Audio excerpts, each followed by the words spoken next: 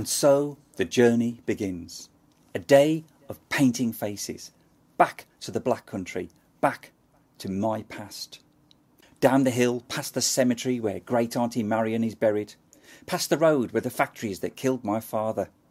Past the roads that led to my primary schools. Past the industrial village where my best mate lived. Past where the old sweetie shop used to be. Past all the ghosts of my early life. Back to the past. To Cradley Heath in the present. We call it the present. We live in it. But we measure it by what's gone before. We move forwards in time, but still look back. We sit on a conveyor belt, surrounded by the detritus of the years, that no Swarthega, White Spirit or Terps will get rid of. The gradual aggregation of stories, the patina of our lives. We trundle slowly towards our future. I'm going to be painted by a bloke I've yet to know. The room is small and narrow. White brick walls, tall. A tower block of old VHS tapes threatens to come crashing down on my head. Hundreds of magnetic tails clamouring for my attention. The natural light comes straight down from above, strange in its diffuse verticality. Previous commissions are stacked around. Other sitters stare at me. Half a hairy bloke? Or is it a half hairy bloke? A semi-hirsute singer looks at me suspiciously. I tell him to stop werriting and pop on my bowler hat for protection. That'll learn him. And so I sit, tea in hand, trying to calm down. Stop myself from fidgeting and ticking, but the excitement and the nerves are making it difficult. It's been 32 years since I last did anything like this. My life has moved on. Then I was excitable and nervous, but with the world at my feet and all my life ahead. Then I was standing on the veranda of a polygonal wood cabin in a hidden side valley in an obscure, mystical part of the Andes Mountains. Anything was possible. Everything was possible. It was then I discovered I could write, that my life, my stories, my adventures were as valid as anyone's. So I travelled. I wrote.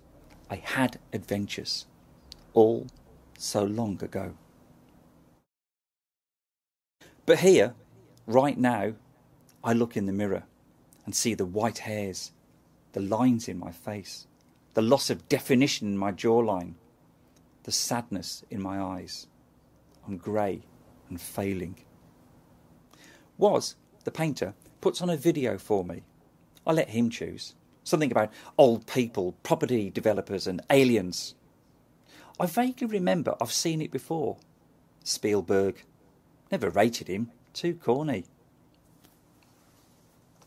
Just turn towards me, but keep your eyes on the telly. It's difficult.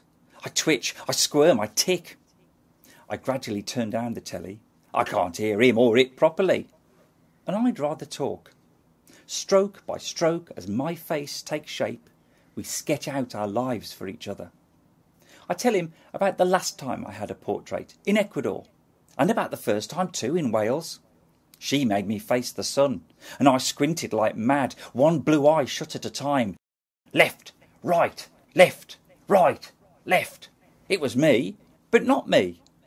It was not me, but me.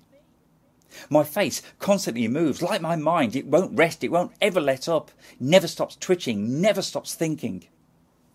As my head and hat take shape, we speak about our families, about our childhoods, about mums and dads. I tell him about my boys, my joys, my fears, my years. Stroke by stroke, word by word, we open up to each other. There's an intimacy to portraiture. You allow your face to be scrutinised minutely, and yet that's just the gateway.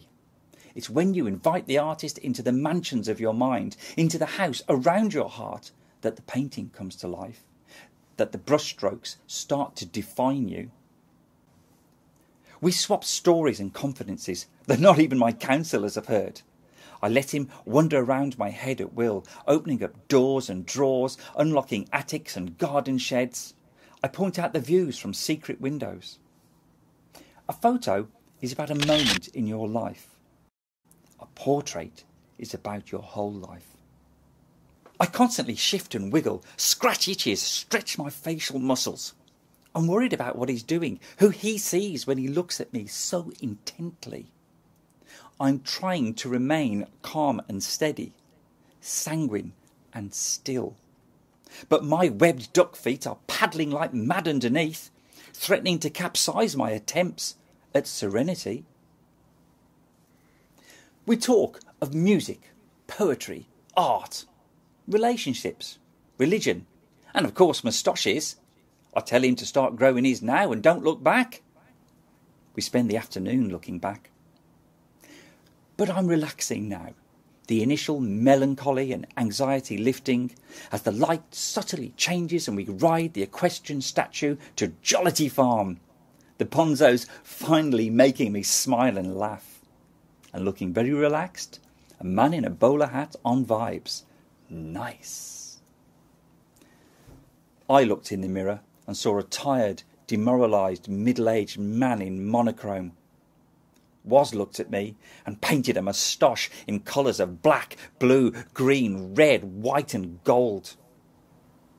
We lived two lives in that one afternoon, his and mine, past and present, captured in paint and print, all ready to hang up and face the future.